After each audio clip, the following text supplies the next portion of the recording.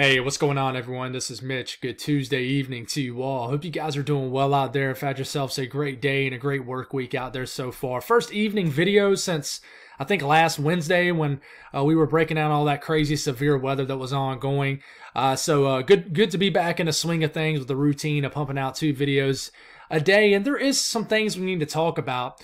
Of course, if you clicked on the video, you're thinking the majority of this video is going to be discussing what could potentially happen towards the end of the work week with a severe weather event expected in the plains, but we're going to talk a lot about what's going to happen over the next 2 to 3 days, 1 to 3 days, basically the rest of the work week. For here in the southeast also, we pretty much have a little bit of a spin in the northern Gulf of Mexico right now, just south of Louisiana, Mississippi, and Alabama. And can this thing gain any kind of tropical characteristics with it? As of now, we're thinking it's not, but I wouldn't rule out anything, and we'll talk about that. I don't want to get too ahead of myself right here.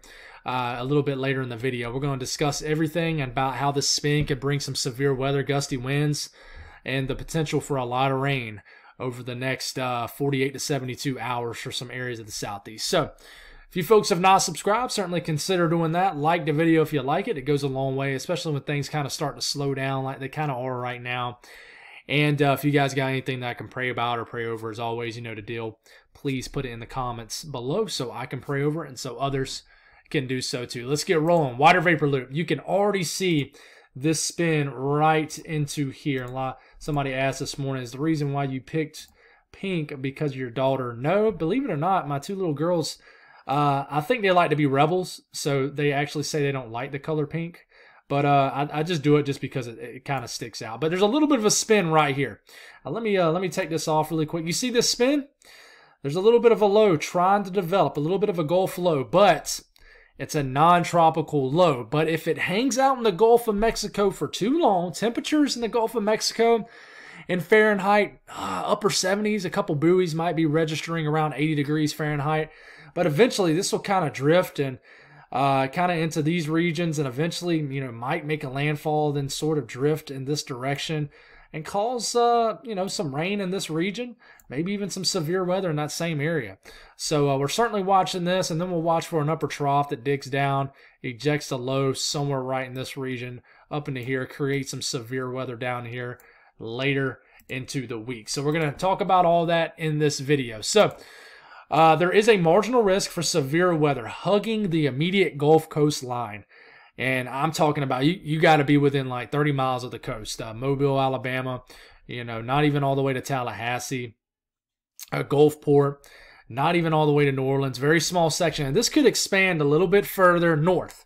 Wouldn't be surprised. But this little bit of area, you got to watch out for some waterspout action. If you're vacationing along the Gulf Coast in these regions down here in this very small green area, I would not be surprised one bit if you're chilling on your hotel, looking out over the Gulf of Mexico and you see a waterspout. It would not surprise me one bit. It's crazy, guys. I've seen a tornado. I've seen, I believe, 3 or 4 tornadoes in my life, but I've never seen a waterspout. So, a little bit of some news there. But anyways, there is a chance definitely to see some waterspouts out there in the Gulf of Mexico. And, there is a chance for a tornado on land. And then you got the wind threat, 5% risk, and not really much of a hail threat with this. But and then you got a severe weather threat for Thursday. Okay, so right now there's a marginal risk for severe weather. We'll see if this uptrend to a slight. There is going to be a little bit of a chance for some spin ups, basically with this low that's going to be right in here, and basically on that, that eastern quadrant of these lows, even when they're weak and not really tropical, they have a little spin to them, and they kind of bring their own low-level jet, if you will. These upper lows, cut-off lows, tropical systems, whatever it may be, brings its own wind profile, if you will, aloft. So we'll watch in this area as we get into Thursday for a severe weather threat. Like I said, I wouldn't be surprised if this uptrends to a slight risk here in the coming day or two. And then we got a bigger severe weather event, but I wouldn't call it an outbreak by any means. I think this is going to be conditional, meaning there's going to be a solid cap in place, which is warm air aloft, that could prevent these storms from fully taking advantage of a low pressure that's going to eject across the plains. But there's a 15% risk for Friday, day 4, slight risk, level 2 out of 5. for Friday in this yellow area. 15% risk of severe weather. All hazards possible. And we'll definitely get a little bit more details over the next 1 to 2 days for sure. So let's talk about the near term. Okay, we'll start this off Wednesday morning. First off, let's look at the radar out of New Orleans. Look at all this just moisture. You got a little bit of a spin right into here, a little bit of a spin trying to develop right into here. We'll see if there is a solid spin that really takes over and then tries to maybe move north. Does any kind of spin get going right into here? The longer it stays over the warmish waters of the Gulf of Mexico, it's still April, the higher the chance that we could have a sneaky event here, subtropical system. I'm not buying it, but listen, nothing will surprise me. It always seems like these early season tropical systems or systems in the Gulf of Mexico just surprise. You just never know. They like to do it really in May. Mid-April is pretty early, but I wouldn't write off anything. The Gulf of Mexico is one of the warmest bodies of water on Earth. I believe the Mediterranean Sea is a very warm body of water too. But, especially once you get a little bit deeper into the year and the summer, it is like bathtub water down there. I don't know if you're viewing and never been to the Gulf of Mexico, like the west side of Florida, the waters there are much warmer than the east side. But if you ever been to the Gulf of Mexico in like July and August, and you stick your toes in the water, you don't have to adjust the water at all. It feels like you're just stepping into a bathtub. It's pretty wild. But anyways, we'll start off tomorrow morning. Heavy rain just hugging the immediate coastal regions of Louisiana. Let's get this in motion here. This will gradually try to work its way north. Heavy rain. Not really much of a severe weather threat, but, as we get a little bit later into the afternoon, look at the HRRR model as we get into tomorrow evening. Tries to start. Now, I want to remind y'all, these short-range mesoscale models are terrible with the tropics. A lot of people love to show the NAM for the tropics, but it's a horrible model to show for the tropics. And the HRRR model is, but don't focus on this intense spin. But it wants to develop an all-out tropical storm with this piece of energy. We're getting into about 1 a.m. tomorrow night, and it has an all-out solid, almost like a eye wall developing down here with a tropical system. And this is bringing actual outer bands into the Gulfport, Mobile, Alabama areas, into the western panhandle of Florida. Do I buy this? I don't. But do I rule it out? Absolutely not. But this is pretty wild to see. The HRRR model has an all-out tropical system making landfall Thursday morning. But, tomorrow, okay, there is going to be a chance, like I said, with this marginal risk for Wednesday, there is going to be a chance for some of these showers and storms to make their way into the panhandle of Florida. And some of these could be a spin up. This could be more widespread than what this is showing. Some of these could provide a spin up here in the western panhandle of Florida. So please be aware of that. Especially as you get into tomorrow evening and the overnight hours, I would say that's actually probably where you want to watch. It almost has two little spins right here. One right here, one right here. Very interesting feature. Okay, but we'll have to watch this. This is one of those things where I'll tell you one thing in the evening, and then we'll wake up tomorrow and we have the breaking news. These systems are tricky. Am I saying we're going to have Arlene, the first name in the Hurricane 2023 list? I don't think so, no. Most likely not, but I've seen weirder things happen. So the Gulf of, we call it the Gulf of Mexico magic, man. It can do some crazy stuff with those warm waters. But we keep this going, and we only can go out 48 hours. But it still has that little spin right here, right on top of Gulfport. But look at these little storms developing. And this is why you watch out for the severe weather events Thursday. Now, this only goes out to about 2 p.m. Eastern time, 1 p.m. here in Central time. But you got to watch out for these little showers and storms that you see right here. Already getting going in southern Alabama, southwest Georgia. These could produce a quick spin up. I would not be surprised if these are spinning a little bit here in the panhandle of Florida, getting into Thursday afternoon. So please be aware of this and don't be surprised by it. These will probably be little weaker spin ups. I didn't want to show you this just for laughs, okay? This is what the HRRR model wants to do tomorrow night. It develops a solid tropical storm. It wants to have 70 to 80 mile per hour wind gusts moving into southeast Louisiana tomorrow night into the wee hours of the morning, Thursday morning. It's pretty wild. Not buying it, but I am buying gusty winds. Gusty winds along the Gulf Coast and the deep south for sure.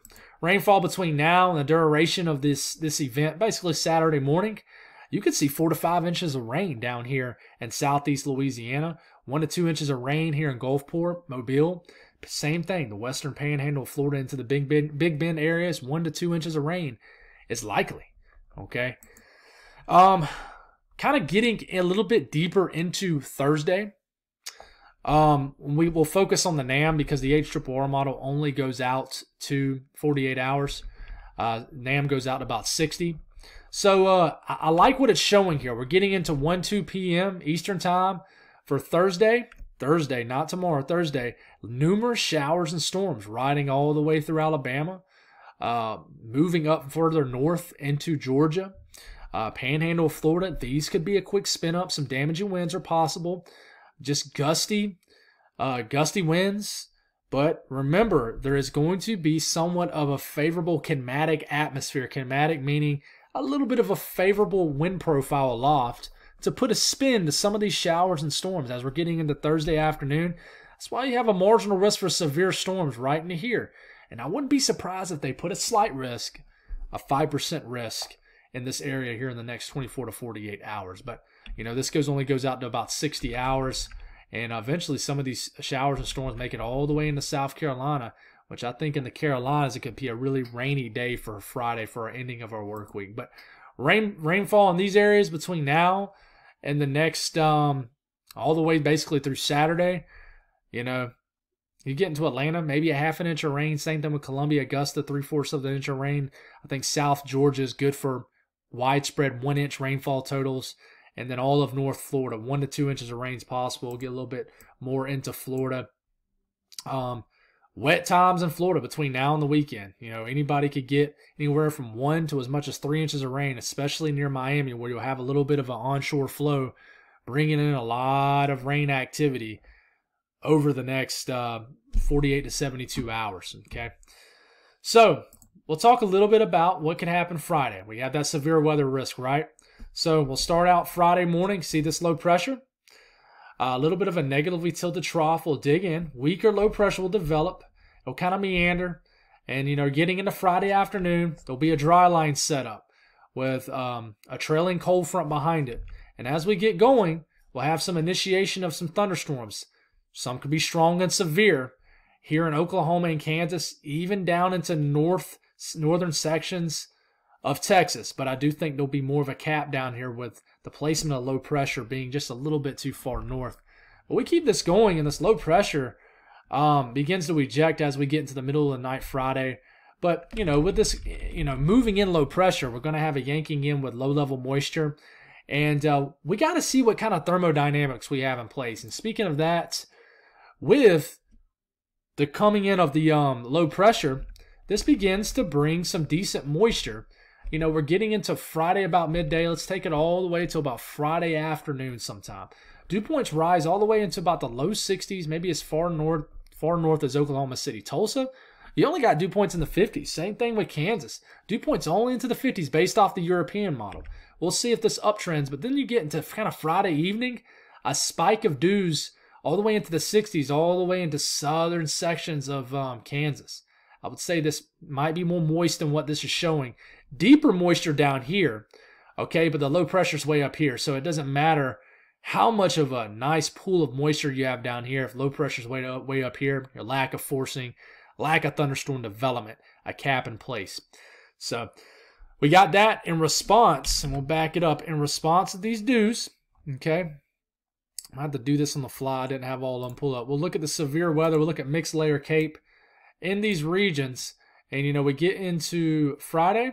And I mean, you got some decent storm energy that builds into these regions. Okay, Friday afternoon, you got mixed layer CAPE building 1,000 to 1,500 joules per kilogram into this region, into Oklahoma. So I think this is going to be enough fuel to the atmosphere, CAPE, available energy to the atmosphere for these storms to fire. I just don't think it's going to be a widespread outbreak. Now, of course, you got a lot of energy down here, but you're lacking the real oomph for storm forcing for storms due to, remember, you got to get closer to that low pressure to get better storm development. But, I mean, there's already a lot of capes showing up in this region, okay? So we got to watch out. I think hail could be a big threat with this, but all hazards are possible with this. And then, one thing I always look at is that low-level jet. Winds about 4,000, 5,000, 6,000 feet up in the atmosphere. What kind of kinematic atmosphere do we have in place? Well, you got a little bit of that low-level jet, little skinny low-level jet right in here. We'll back it up. Come on, baby. Pivotal weather can be a little bit difficult to use sometimes, but you get into Friday afternoon, low-level jet's better near the placement of the low pressure here in southern Kansas. 30, 40 knot low-level jet, lacking a little bit down here, but you don't need much when you have decent thermodynamics, but you still need a little bit to work with. But as you're getting into later in the evening, low-level jet really becomes more widespread, but still a skinny corridor of favorable winds aloft. 30, 40 knot low-level jet in this region, and then it really picks up overnight, but I think that storms really diminish after that. So that's all I got, guys. Hope that helps. We'll continue to break this down, figure it out for you folks over the next 24, 48 hours. God bless all y'all. I'll talk to you in the morning.